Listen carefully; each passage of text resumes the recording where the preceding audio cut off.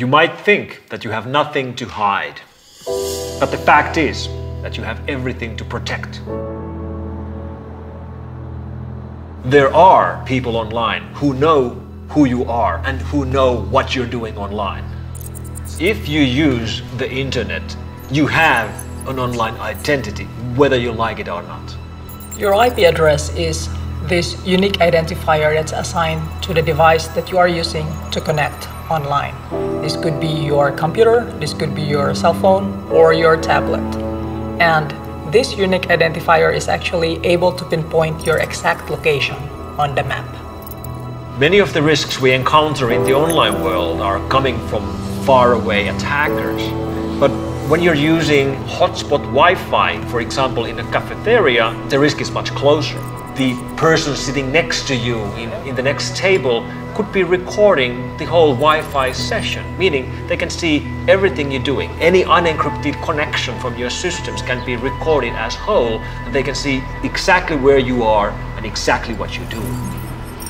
There's plenty of things that we do online where we don't need anonymity. For example, building your LinkedIn profile.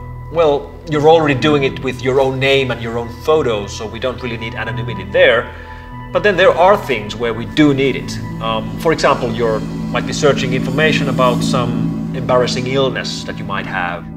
And then when we look at the younger generation who are posting pictures of goofing around and Periscope videos about doing stupid stuff, they probably don't think about it, but they don't want it to be linked back to their real-world identity.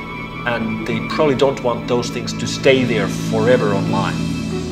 The worst-case scenario is that a user becomes a victim of harassment or stalking or threats or any of the possible bad things that might happen because bad people out there know too much about you.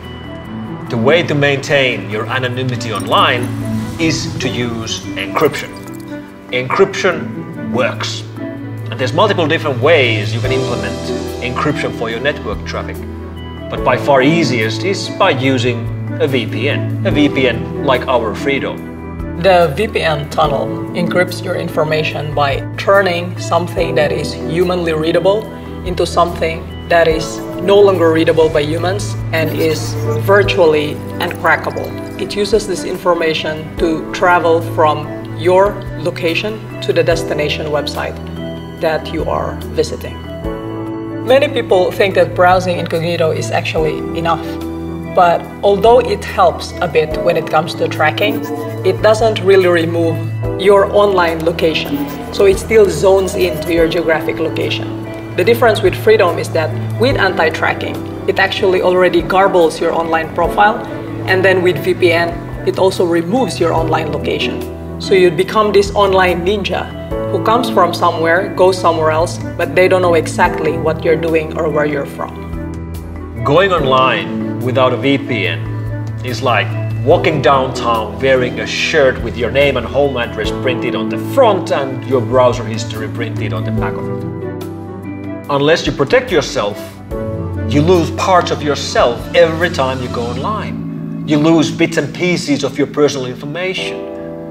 And it's up to you to fight this. It's up to you to protect yourself and to take control.